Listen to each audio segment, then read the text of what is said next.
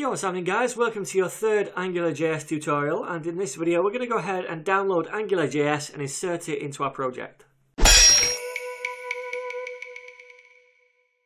Alright then, so I've gone ahead to angularjs.org, you should go there too, and we're going to download AngularJS. Now there's two options. Download AngularJS 1 or try the new Angular 2. This is the more recent version. I'm not going to cover that in this tutorial playlist. I'm going to go through AngularJS 1 and I'll go through Angular 2 in the future, which adds additional functionality to this library. So what we're going to do is click this button right here, and we're given a few options. The first one is to choose which branch we want. So we've got a couple of options, either the most recent stable branch, which is 1.5, or a legacy branch, which is older. So we'll keep with the most recent one right there that's stable. Then the build. Now that can be either minified, which is the compressed where everything's squashed together, or the uncompressed version, or zip. So we're just going to get the minified one. And then we can also install AngularJS via the CDN, which is a content delivery network. Or one of these two options right here. I'm just going to download it and insert it into the files manually. But before I do that, I just quickly want to talk about these additional modules right here. So if we click download now, we're going to download the core AngularJS library, which we're going to need to make any kind of AngularJS application. And that's got all that kind of core functionality embedded into it. But if we want to add additional kind of functionality, such as AngularJS's animations, we're going to have to download additional modules, which are just additional JavaScript libraries to add that functionality in. Okay, so let's have a look at these. We'll open that in a new tab. And you can see we've got an Angular animate.js file there. So we'll download that if we want to use the animations.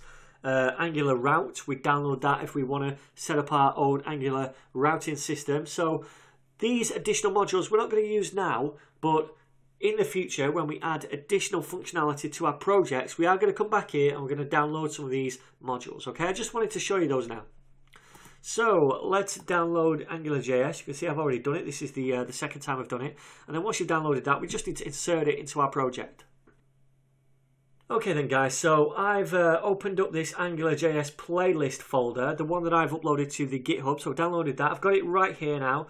And I'm just going to pop this angular.min in there, okay? But I want to organize this a little bit better, so I'm going to create a new folder, and I'll call this app, which stands for application, and all our application kind of files are going to go in there, all right? So let's move the angular.min into the app folder, and then within here, I'm going to create a new folder called lib, which stands for library, and all the kind of Angular library files that we download, like this one, the angular.min, the core one, or the animate or the route stuff, we're going to pop in here, keep everything in one place, nicely organized. Okay, so once we've done that, if we just go ahead and open this project up in the Atom editor, we can see now this app folder and this file right here.